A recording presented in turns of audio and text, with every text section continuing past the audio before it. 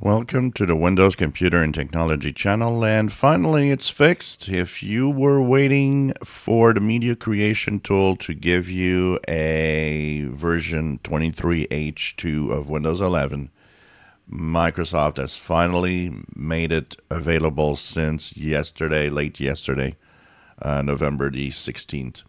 So now you can not only use the download, of course, we had several tricks. You could use the installation assistant, that worked. You could also download the image directly here, but I know that for specific types of installs, the media creation tool is sometimes required. So now it should be fixed and should be okay to everyone if you do want to have the Windows 11 23H2 image or installed through the media creation tool. It's now fixed and available. Apparently there's some kind of optimization that they need to do in order for it to actually go through the media creation tool, and that it works differently than what we have in the other sections. It is true that the version that you get through the media creation tool does differ from the image that you get here, which basically is a multi-edition image.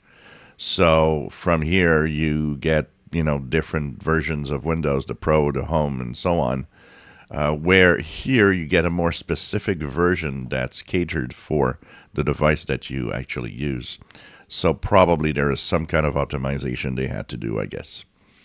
So it's fixed. You can now go here. I will share the link to this page in the description below. Once again, if you're stuck at 21H2, some of you are, do force it to 23H2 because you need to move on, as there's no more security updates on 21H2 for Windows 11.